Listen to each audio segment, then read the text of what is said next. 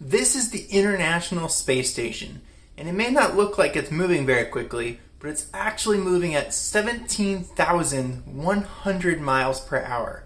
Or in other words, it's moving at 4.76 miles every single second.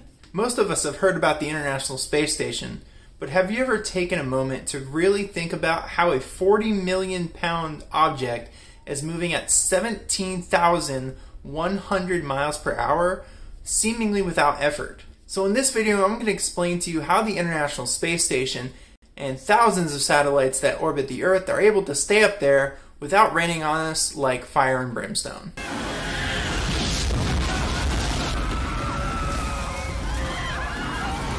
So the very first thing you have to understand when we're talking about orbital mechanics is gravity. Ironically enough, the thing that keeps us grounded to the Earth is also the thing that enables these satellites to stay orbiting the Earth. Gravity pulls on all objects with the same acceleration.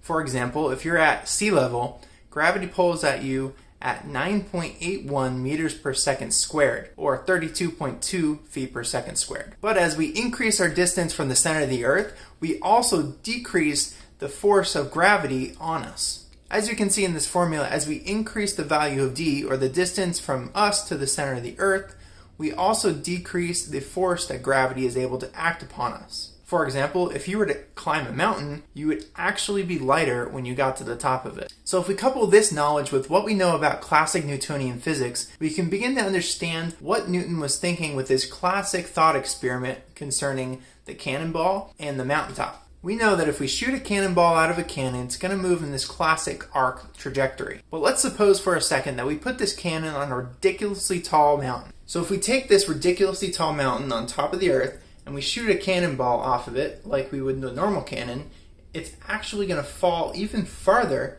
because it now has the curvature of the Earth to pull it down the other side of the Earth, like this. Not only that, but because we're on a ridiculously high mountain, the cannonball will actually be lighter. Now let's say that we've souped up this cannon at the top of this ridiculously high mountain in order for it to shoot the cannon at 17,900 miles an hour, or 8,000 meters per second. Because we're able to shoot this cannonball at such a ridiculous speed, it's going to go all the way down on the other side of the Earth before gravity even has time to pull it down to the surface of the Earth. Then when it reaches the bottom of the Earth, gravity actually slingshots that cannonball back up, and we begin what's known as an orbit. And due to the fact that this cannonball was shot from such a great height, it also doesn't slow down due to air resistance. So in other words, it could perpetually orbit the Earth. And just like that, you have a satellite orbiting the Earth. A satellite is technically anything that orbits a celestial body. For instance, the Earth is a satellite of the Sun, and the Moon is a satellite of the Earth. It's also important to note that the lower your orbit, or in other words, the shorter the distance between your satellite and the center of the Earth, the faster you have to go to overcompensate for that increased gravity. Which is exactly why the International Space Station has to travel at more than 17,000 miles per hour. And if you were paying close attention to Newton's cannonball thought experiment, you'll notice that I said that the cannonball is still under the influence of Earth's gravity. But if you've ever watched any footage inside the International Space Station, you'll notice that the astronauts are in what appears to be 0G, or zero gravity. Well, to be more specific, they're actually in microgravity, not zero gravity. But in fact, at that orbit, and given the distance from the center of the Earth to the International Space Station, those astronauts should be experiencing 91% of Earth's gravity still. So why is it that they're weightless? Contrary to popular misconceptions, there's actually no invisible barrier between Earth's gravitational influence and zero gravity space.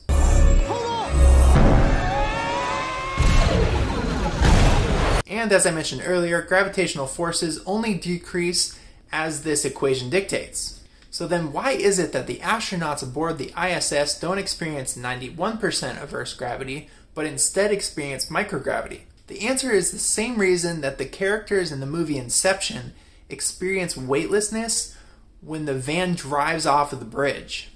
When you're in free fall, your body actually feels weightless. This is due to the fact that gravity is the only force acting on you, and there's no reaction force pushing in the opposite direction. And it's for this reason that Joseph Gordon-Levitt's character is able to experience weightlessness.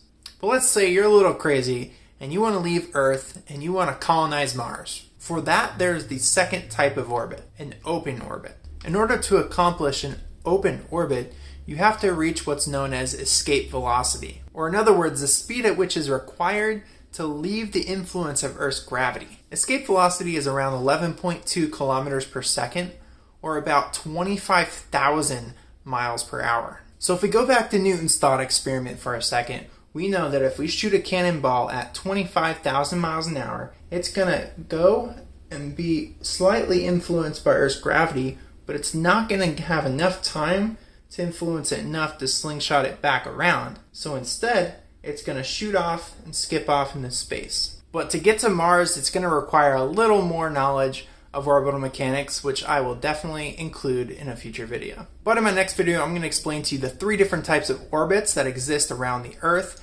So make sure you hit the subscribe button and the notification bell to be notified for when my next video comes out. Thank you so much for watching, and Godspeed.